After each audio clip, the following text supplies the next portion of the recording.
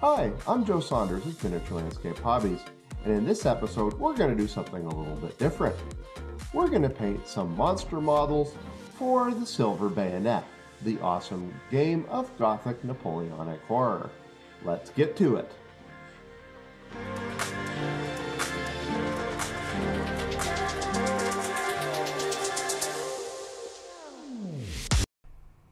Miniature Landscape Hobbies is proudly supported by these sponsors.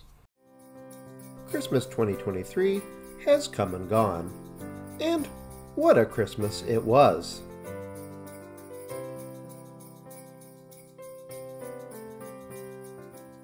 You see, my son Hastings, who's also a bit of a wargamer, bought me my own copy of Silver Bayonet. So we set about playing some games, and what I found was that Silver Bayonet is awesome. In fact, it was so awesome that I took all my Christmas money and ordered every single Silver Bayonet model I could get a hold of. The North Star miniature Silver Bayonet models are really cool, and I went to work very quickly painting them up so I could get down to some games. In this episode, I decided that I was going to get out some of the monsters and I was going to paint them up for you so you could see my methods. Why the monsters and not the warbands? Well, as the warbands are the star of the game, I just went ahead and painted most of them up ahead of time off camera, but I thought it might be kind of interesting to see the process for painting monsters, because honestly, I haven't painted a miniature of a monster for probably 15 years. So with all that out of the way, let's get out these awesome new North Star miniatures and get to work. I'd like to take a quick moment to thank my Patreon supporters. Without their assistance, Miniature Landscape Hobbies would not be possible. If you would like to learn more about the benefits of becoming a Patreon supporter, please check the link in the video description. As I mentioned, I purchased as many of the North Star Silver Bayonet models as I could find. I live in Canada, so these are pretty rare here, but I did manage to get my hands on the Revenants and Goblins. First up, I unpackaged the models and trimmed the flash with a sharp knife. When this was complete, I then glued each model to a 20mm by 20mm base, which is the standard that I use for my Napoleonics. Next, I would need a way to hold the models to prepare them, so I did the same thing I always do. I superglued them to a nail. With this done, it was time to prime the figures. Army Painter Speed Paints would be doing the majority of the heavy lifting on this project, so I primed everything with a medium gray. When the primer was good and dry, I got out my MIG Dio dry brush light gray and dry brushed all of the models. I then followed this with a light dry brush of Dio white. These awesome paints are made for dry brushing, and they largely eliminate the chalkiness that can sometimes come back to haunt you if you've not prepared your brushes properly. Now my zenithal foundation was laid down. Speed paints work so well because they're translucent, but still tint the underlying layers. This allows a nicely prepared model that has a lot of underlying contrast to really pop with only one coat. Since we have a variety of monsters dressed in ways ranging from period civilian to military dress, I'm going to need a good selection of colors. To deal with this, I get out a number of earth tones, cream colors, grays, and some greens, and of course the requisite blues and red for French and British Napoleonic uniforms.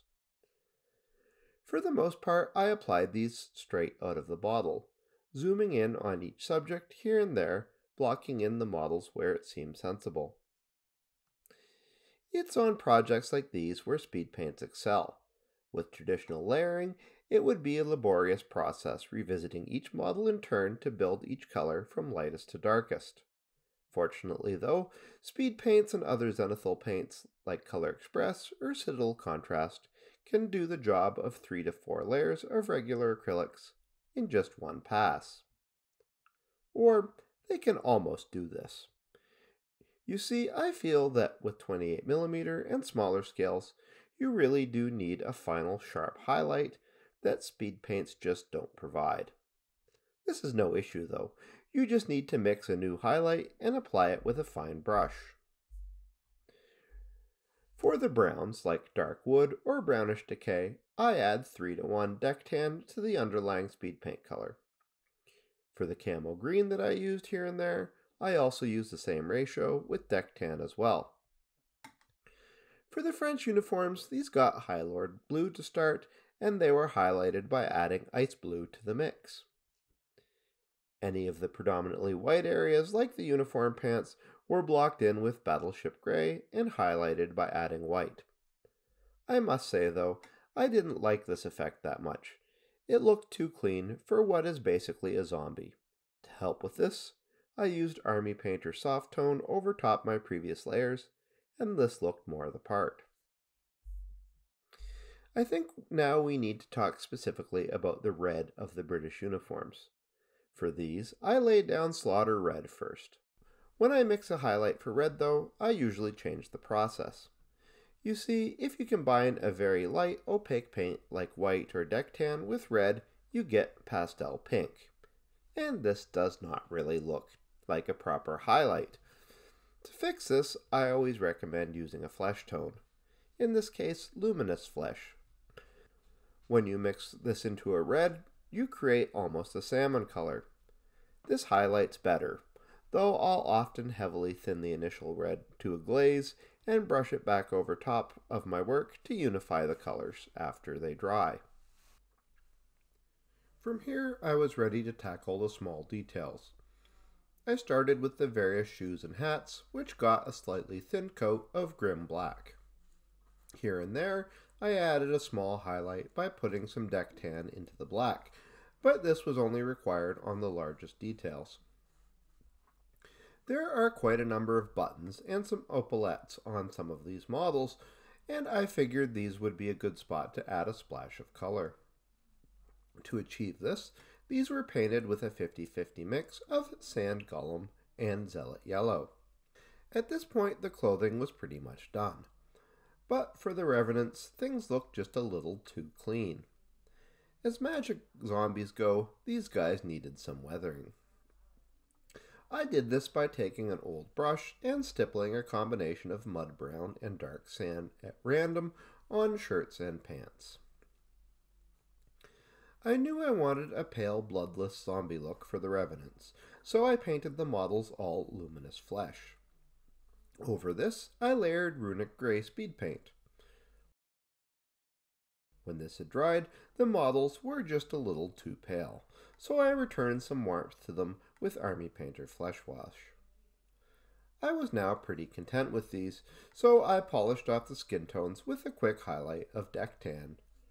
And boom, instant undead monsters. Despite my success with the Revenants though, things came to a screeching halt when I realized that I had no idea how to paint the Goblins' skin.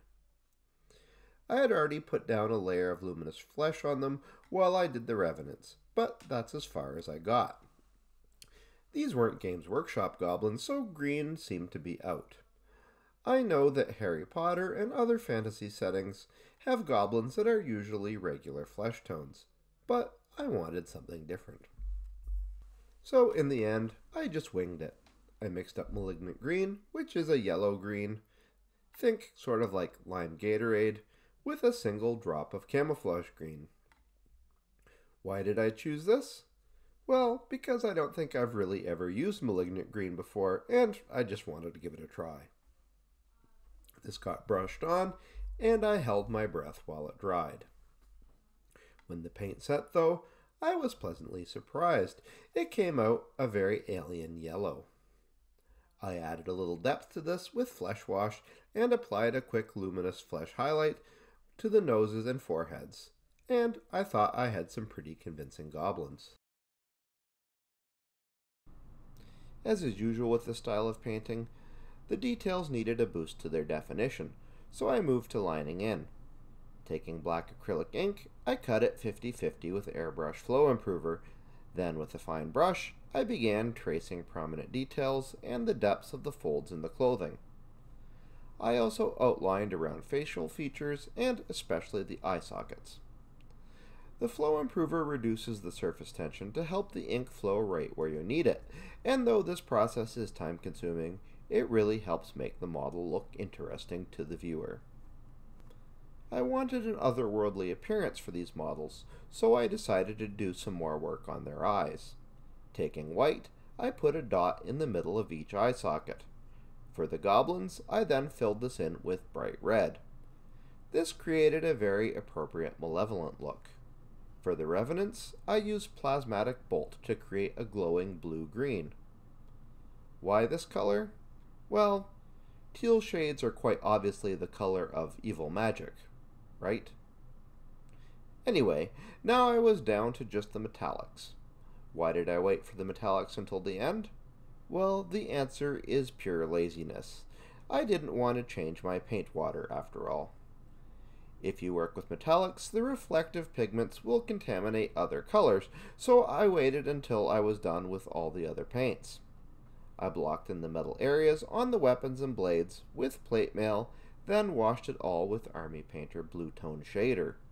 When this was dry, I simply followed up with a quick highlight of shining silver. Now the project was mostly done, so I went ahead and based the models. This isn't hard to do, but it is a subject I've already covered in detail, so click on the link here if you want to learn more. With the basing complete, now everything was ready to go. I applied a few layers of varnish to protect my work, and with that, I was done. Now I have a few revenants animated by evil energies to attack the living, and 5 rather malevolent-looking goblins ready to torment any hapless human that disturbs them. These monsters will be headed to the table soon to provide opposition for my silver bayonet warbands, and hopefully provide hours of gothic horror-themed miniature gaming fun. If you'd like to learn more about basing miniatures, please watch this video, or consider watching this other video instead. Thanks for watching, and as always, remember to keep building life in miniature.